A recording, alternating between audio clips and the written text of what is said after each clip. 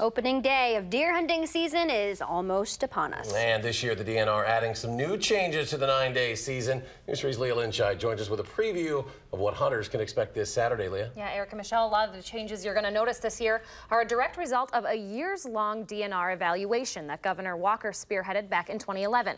That report made dozens of recommendations to help make Wisconsin's hunting rules a little simpler and improve the season overall. And DNR workers say that's exactly what these changes will do.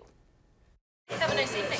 This time of year, your average gas station can quickly become a one-stop shop for hunters in anticipation of opening day. It's almost like 4th of July for a lot of the guys around here. I said this place will turn into a zoo about 4 o'clock on Friday night. Barneveld's BP also doubles as a registration site for successful hunters looking to tag their deer.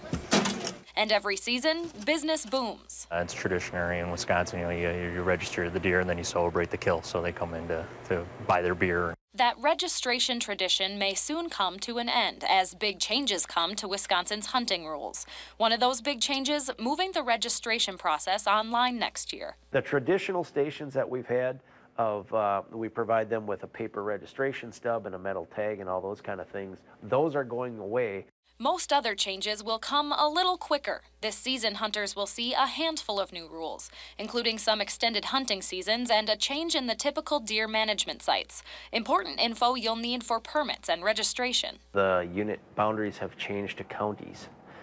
So your deer management unit is just the county that you're hunting in most places.